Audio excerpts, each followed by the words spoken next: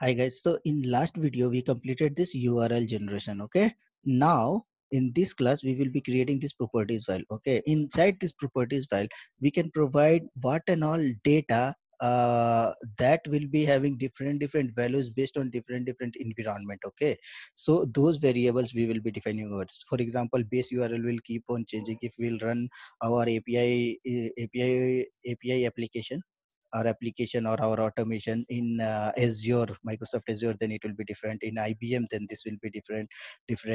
Then in AWS, Amazon Web Services, okay.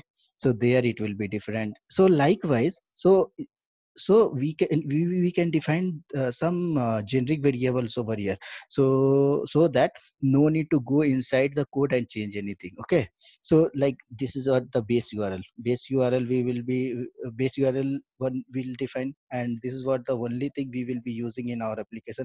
Others will not use, others we are not going to use because we don't have such things. Like, see where username and password comes. Okay, let me tell you.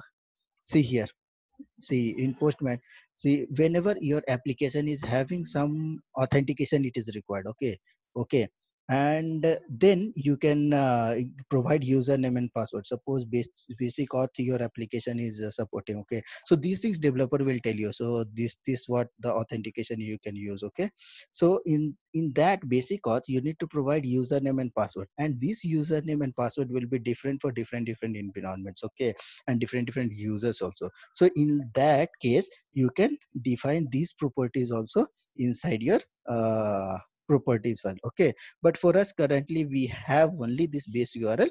That's what I am defining, one base URL over there. Okay, let me put it to north over here. Okay, let's go to here and just hold on for a second. Yeah. So let's go to this diagram and see this properties file. What we will be doing now, we'll create one resource folder where we will be passing these variables, right? Our stage data, where we will be passing, same place we will be keeping our properties file also. Okay. So now let's go to our project. Yeah, here. Just right click over here, click on new, create one folder. Okay, and give the name as resources. Okay, so resources folder just got created. Now right click this resources folder and create one file. And what is that file? Config dot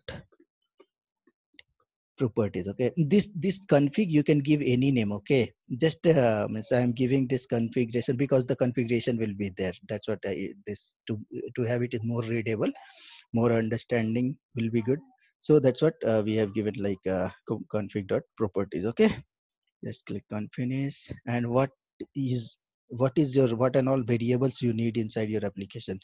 So here when we will go to our URL generator class, so this is what the base URL we are expecting, right? So this base URL we are expecting it should come from the properties file. So we can give this one just equal to, and what value we can give, this is what our base URL is. Okay, that's it. This is what you have to do.